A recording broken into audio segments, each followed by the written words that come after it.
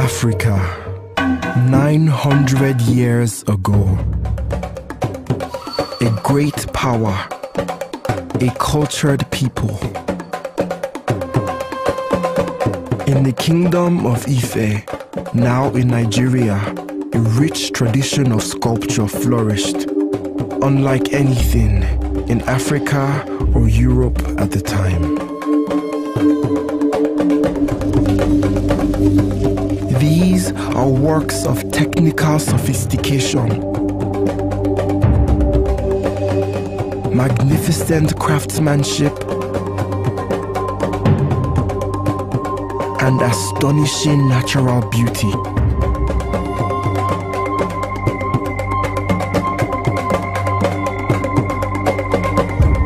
Come to the British Museum and connect with the humanity, the mystery, and the art of Ife.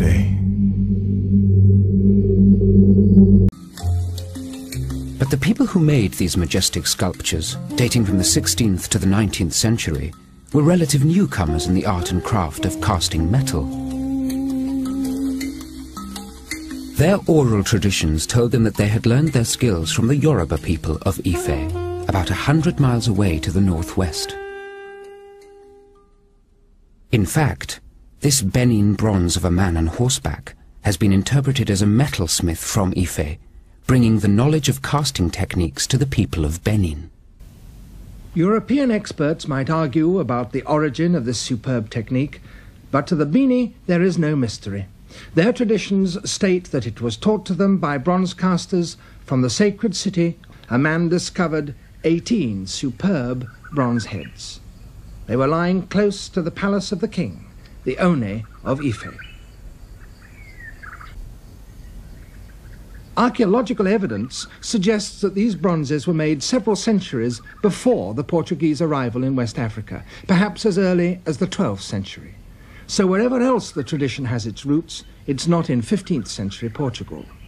But were they also the inspiration for the bronzes of Benin? There is more than tribal tradition to link the two.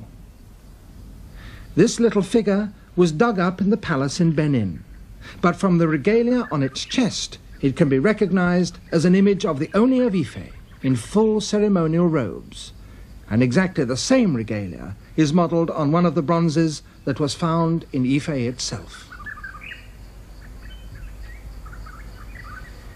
So here, almost certainly, is the source of the techniques and traditions of the bronze casters of Benin.